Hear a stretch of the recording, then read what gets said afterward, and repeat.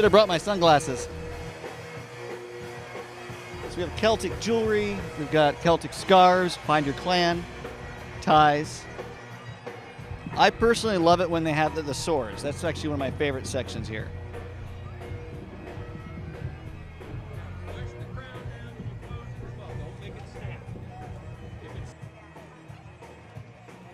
We're with the Tulsa Feed. I'm Chris Ransdell with the Tulsa Feed.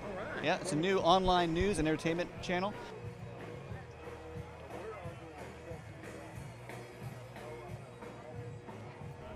All right, well, we probably should get back over to Grace's stage and see where is that at. It's going to be across the way. Let's head that way.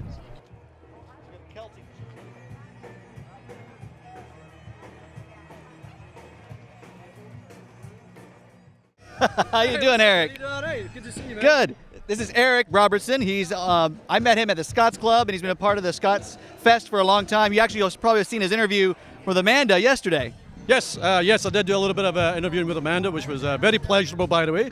I can honestly say. As she is, yes. Yeah. So, what do you think of the turnout so far? So far, we're very happy. Friday night was a good turnout for us. I think with the 10 bands that we've had coming into us this over the weekend, it's bringing a lot of people out. And of course, God has blessed us with some beautiful weather, so we can't go wrong that way. It couldn't have been better, actually. And my dance partner is about to go on here a little bit. She'll be doing some Celtic dancing, and this band is rocking. I love this band.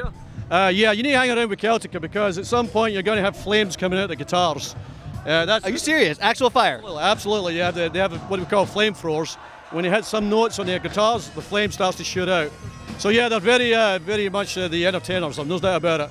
But we've got a lot of great bands. We've got Wicked Tinkers here. We've got Cleghorn, Murder Stout, and a lot of great bands. You know, but we got 10 bands, 7 nations. We've got the best of the best of Celtic music here right now.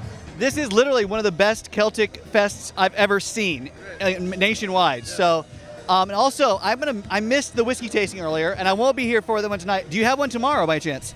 Yes, we do. We have one tomorrow. It'll be 2 o'clock in the afternoon. So you're welcome to come back out and join us. Not a problem.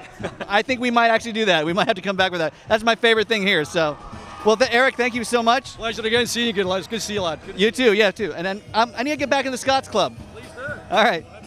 We're having a Halloween party coming up in the end of October, so come and see us. That's when I first met you too. So yeah.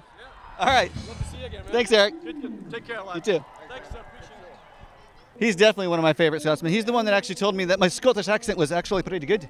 They said it sounds like I'm a little bit from Glasgow. This is not Grace's group, but we've got a group coming up here that are some Grace's.